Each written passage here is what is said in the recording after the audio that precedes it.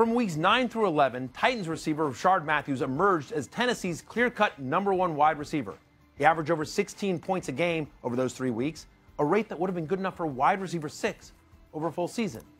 But he missed last week with a hamstring injury and was held out of practice again yesterday.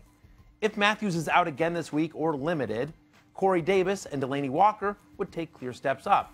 Walker, a must-start. Double-digit fantasy points in 5 consecutive games. He's tight in 5 on the season, and it's not a matchup that scares you against the Texans.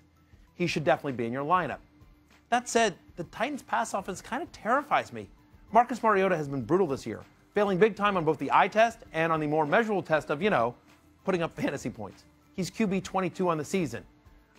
It's obviously a great matchup with the Texans, but you need a win in Week 13, I'm guessing. And playing Mariota and Rishard Matthews honestly comes at your own risk. Daniel, did you say something? No, Matthew, it's not me. It was Ben Roethlisberger and those guys again. They never shut up. Wow.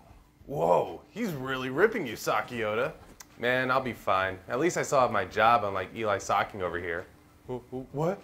Replaced? Yeah, man. You didn't meet Geno Sock? No, that sock is awful. No!